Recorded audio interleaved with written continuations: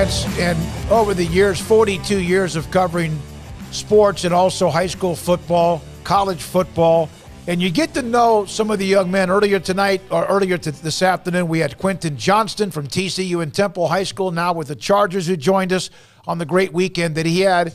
And you get to know young men, and you watch them grow into more than just sports or athletes or whatever.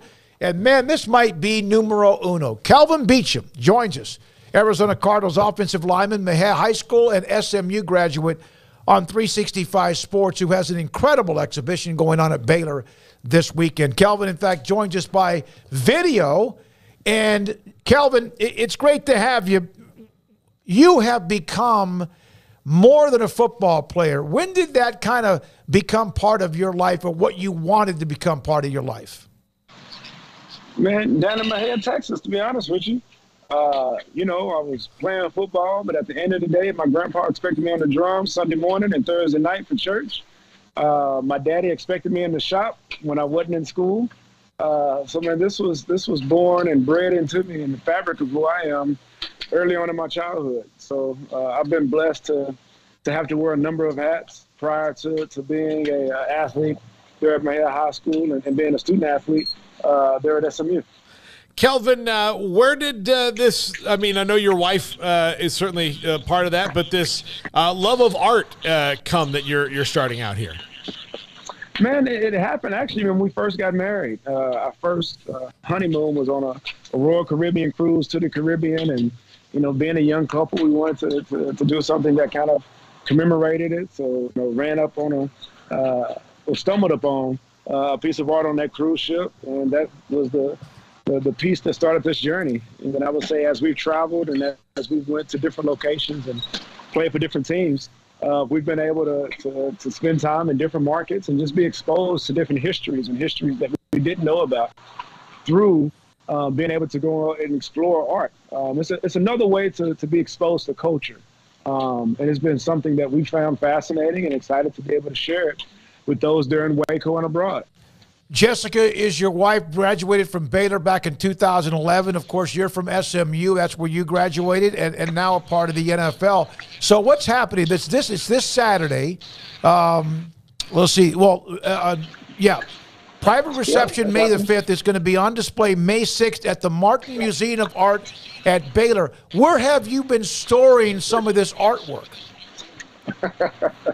Well, what was not able to stay in the house, we put it in the museum. So it's a large work that's on canvas there at the Martin Museum by this artist Von Span, that it just can't live in our house. It's literally too big. And it's been at the Phoenix Art Museum for the last couple of years, and this is the first time that it's traveled since we've acquired it, and it's actually going to be there on view for the next couple months there at the Martin Museum there in Waco. So when it's not able to be in our house, we try to put it in the museum. We try to loan the work to other institutions because it's about the artist. As an athlete, so many people and, hear about, how popular we are and role models we are. But it's something about being able to shine a light on somebody else and shine a light on artists that are critical and intellectual and, are able to investigate things that we may not think about in our everyday life. And I think that's what's most fascinating about this work and about this exhibition is this exploration into somebody else's mind that we get to go on as we embark on seeing their work and seeing the impact of their work, not only in society, but in kind of our everyday lives. Kelvin, also back home in Mejia, another food drive out there. How can people get involved in that? If you got time, come on down to Mejia, Texas. We're giving away food. We're giving away food, man. Please register. We're serving about 500 families, but we want to make sure those who are registered are able to get access to that food first. But y'all know for many years, Smoke, we've been doing this for a long time, man. This has always been my heart, is being able to serve people and being able to feed people. I'm an offensive lineman at the end of the day. I love to eat. I want to make sure folks have the same opportunity to do so. So, partnering with Central Texas Food Bank in collaboration with HEB, down there in Mejia, and excited to feed those who are interested in stopping by. That's going to be happening Friday morning. So me and my son are actually at the barbershop getting our haircut right now, and we're going to be heading to Texas in a little bit, and excited to spend time with those there in Mejia and those there in Waco. By the way, Andrea Cameron, Josh plays at Baylor, sent me this note when we mentioned that you were going to be on the show, that your grandfather was close friends with, I believe, Josh's grandfather, who plays at Baylor and in the ministry, Reverend Cleophas Cameron. Is that right? Well, that was so. Elder Cameron was my my grandfather's one of his best friends.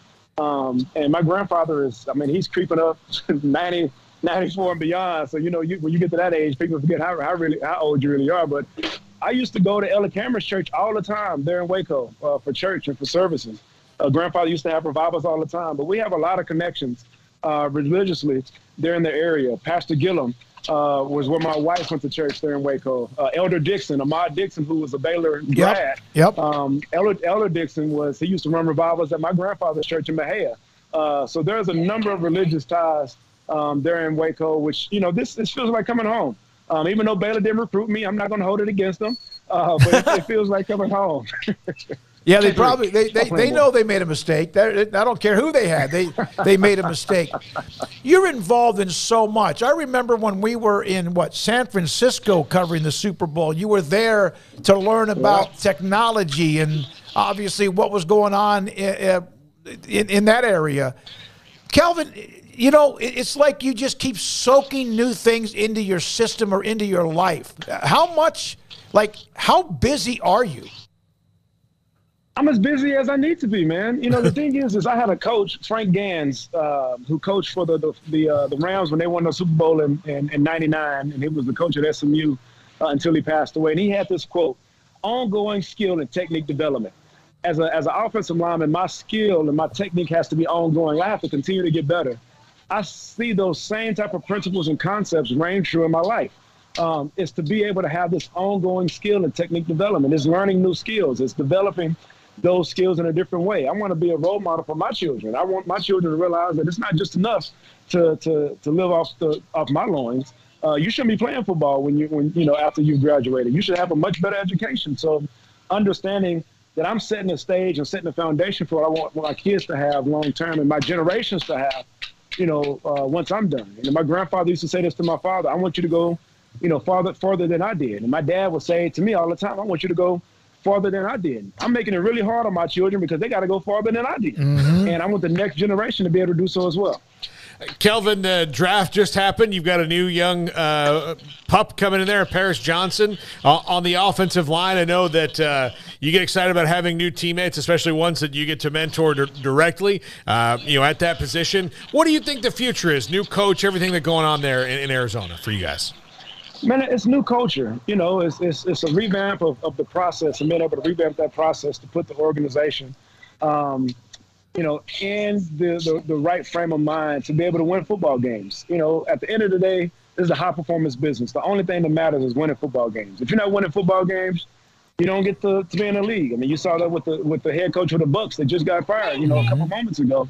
You don't win games, even though they, was the regular season champs and had the number one seed. It's about winning championships. And if you're not winning championships, you don't have a job.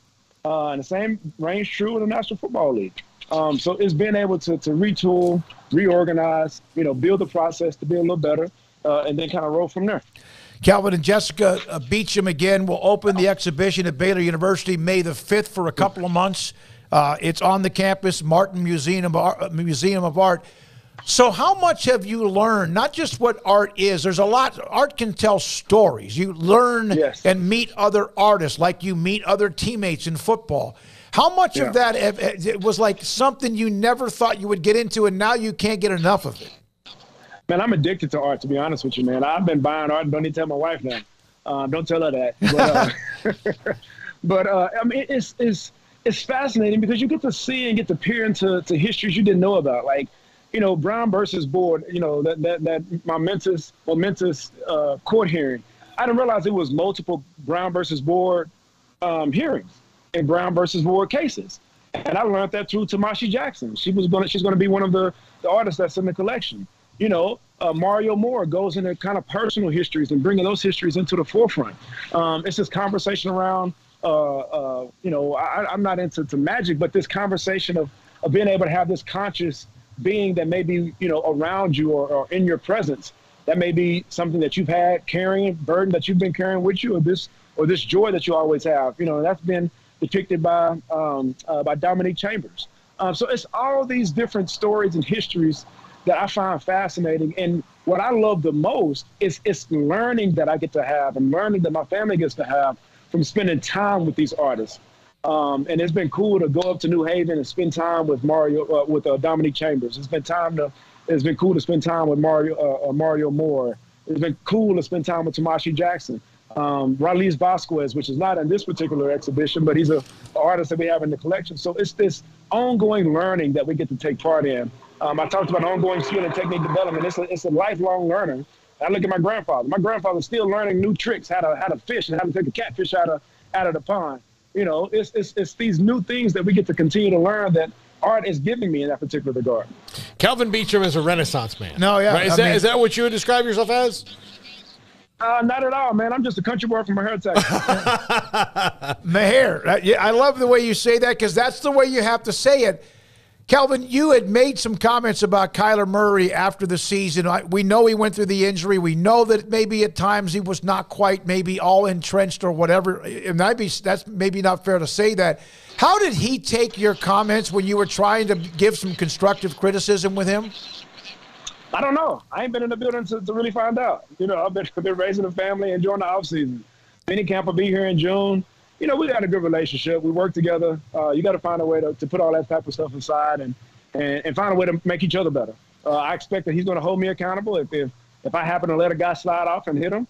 And I would imagine I can hold him accountable if the ball ain't coming out fast enough. So it's that level of accountability and that level of transparency that I'm excited to have with him. And I think that's the relationship that we've had for a number of years and the years that I've been here. And know that that's just the nature of the beast and the nature of relationships. You say things in media, and sometimes things can be misconstrued, especially when you only take just bits and pieces of it. But, I respect him. He respects me. We'll have more time to sit together and spend time with each other over the next couple months prior to the season. So know that relationship is strong and know it's just fine. What did being nominated for the Walter Payton Man of the Year award mean to you? Man, it means that I still got a long ways to go. I shouldn't be getting nominated for awards. I should be still doing the work. But, spending time with the Payton family, which we've had a chance to do over the last couple of years, it just it shows us just how much Walter Payton meant to the National Football League and what Walter Payton meant to the community. You realize just being in the community and being able to serve people is special because you're able to put a smile on folks' faces. When, there may not be, a lot of hope. And in my profession, I get to be a hope dealer, not only on the football field, but off the field. What is more important to you, protecting a quarterback or protecting a piece of art?